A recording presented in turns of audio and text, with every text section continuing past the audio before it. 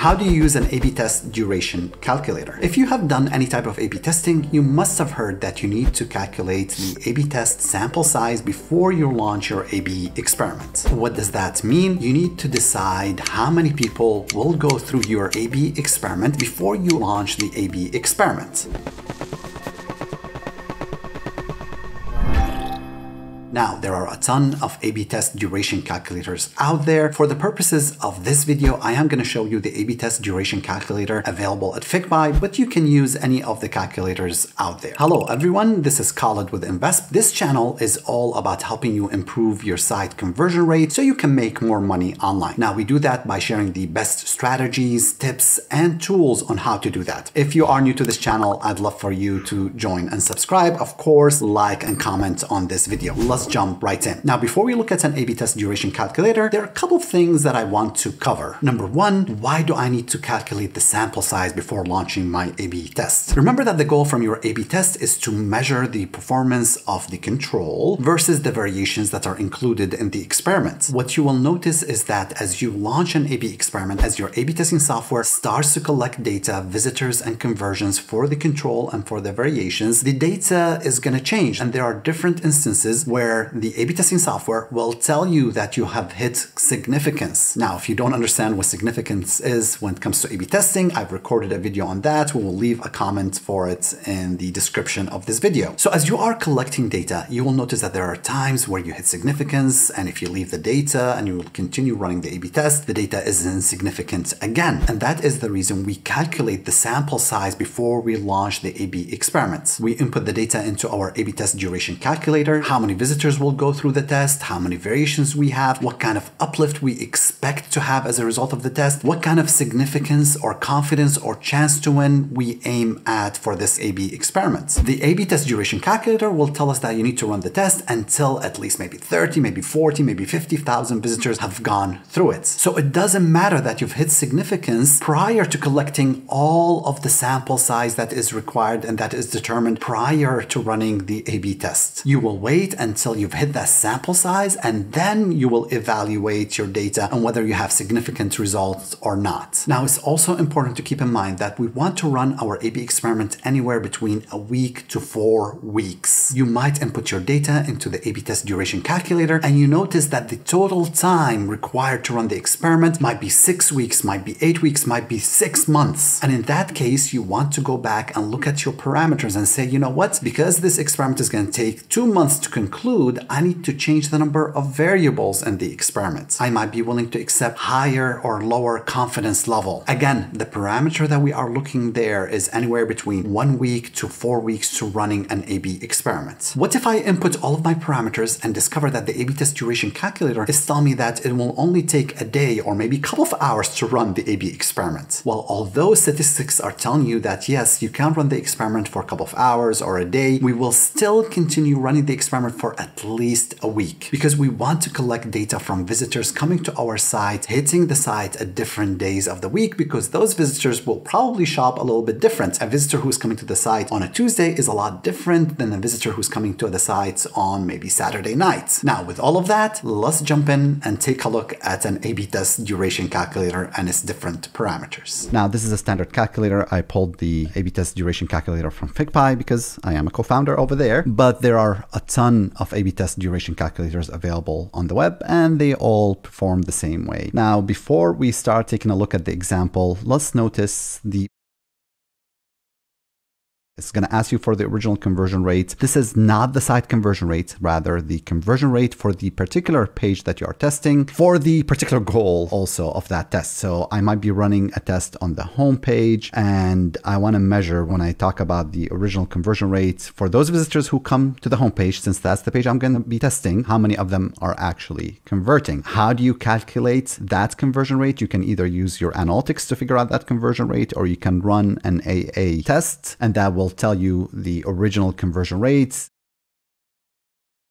comment below and I'll be glad to record a video about that. So it's going to ask you for the original conversion rates, how many average visitors to the page per day. So in this case, we said 3,500. That's kind of the standard value. How many variations I'm going to include in the test. What's the expected lift? Now, lots of people struggle with this. This is what's called the minimum desirable effects. Do I expect my test to generate a 10%, 15%, 20%? This is a little bit counterintuitive because people sometimes, if you notice, this is 20% and tells you that the test is going to run for 9 days. Now, let's just leave the data as is. And let's say we want to run the test with a minimum expected lift of 5%. Notice that now this number actually increased. There's a lot of statistical theory behind this and people get confused. They're like, what? 5% should run actually shorter than the 20%. No, that is not the case. Whenever you're running an A/B test, you're looking for a needle in a haystack. The bigger the needle, the faster or the easier it is to find it. That's the reason usually we are aiming for 15 or 20% expected lift. This is Bayesian statistics. If you use a frequentist A/B testing platform, then you'll find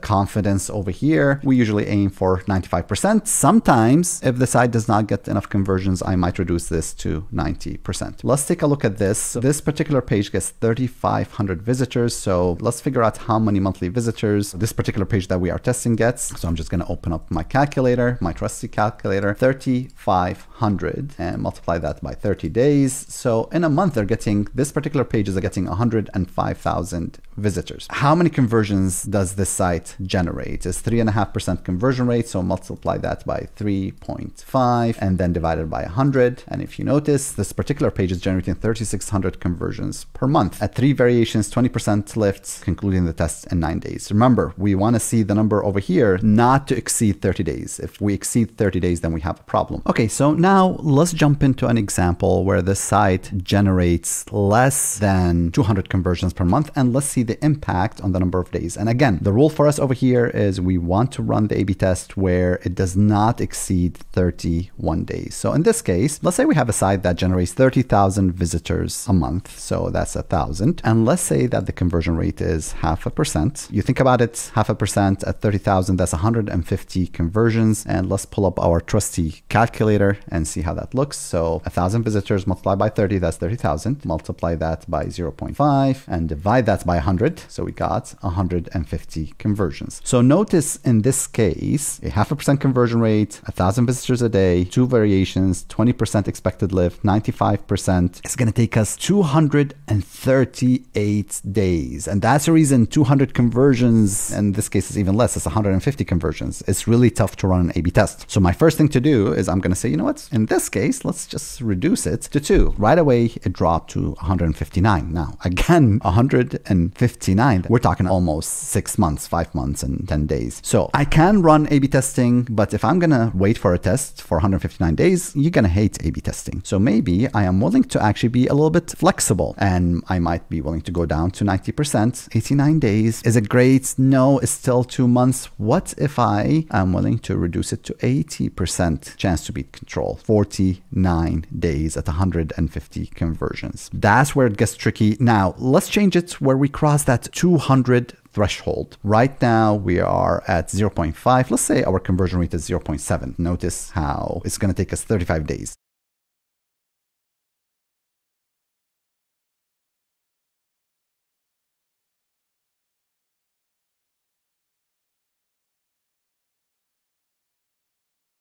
Now, let's take another example where we actually jump to, let's say, 300 conversions. So that's 1% conversion rate is 24 days. Well, we'll say, you know what, we are going to go with 85%. So, okay, this is great. So in this case, if we want to show just the math quickly, we have 30,000 visitors multiplied by 1%, which is 1. So it's going to be 30,000 divided by 100. So in this case, we have 300 conversions. You see how things, the more conversions you're getting, and that's the reason I always focus on conversions. I didn't talk about the number of visitors, correct? That's where I get more flexibility. Let's say that we're getting 1.5. Quickly, how many conversions is that? I can do the math math quickly, then I'll pull up the calculator. That's about 450 conversions. Let's take a look at the math over here. So it's 30,000 visitors multiplied by 1.5 divided by 100. Again, that's 450 conversions. And notice it's taken us 23 days. So I'm going to be a little bit more strict. Now, even with the 90% chance to beat control, things are a little bit more comfortable with 450 conversions. There's different ways to play with this. Again, what I'm focused on is the number of conversions. Let's double the number of visitors. In this case, I'm getting 60,000 visitors. That's 1.5%. That is giving me almost 900 conversions. Let's do the math quickly over here. 2,000 visitors a day, 60,000 visitors, correct? 1.5 conversion rate multiplied by 1.5, then divide that by 100. And look at this, it's 900 conversions. Now it's taken us 14 days to conclude the test. So I'm going to go to 95% confidence, 26 days. I might even say, you know what? I am willing to accept a chance to beat control of 90%, but I'm going to introduce another variation. I still now have 22 days to conclude the test. So you see the flexibility that you get. Let's jump in where you have 2,000 conversions per month. So 2,000 conversions, I might just increase that to 4,000, and then let's do 2%. It's a little bit more than 2,000 conversions. Let's do the math over here. It is a bit more than 2,000 conversions per month, 4,000 daily. So that's 120,000 visitors. Multiply that by 2%, divide that by 100, and that gives us 2,400 conversions per month. Notice I have 3 variations with an expected conversion rate lift of 20%, and I'm going to be actually at 95. It's 14 days to conclude. That's the reason I will say crossing the 2,000 conversions per month, that's where magic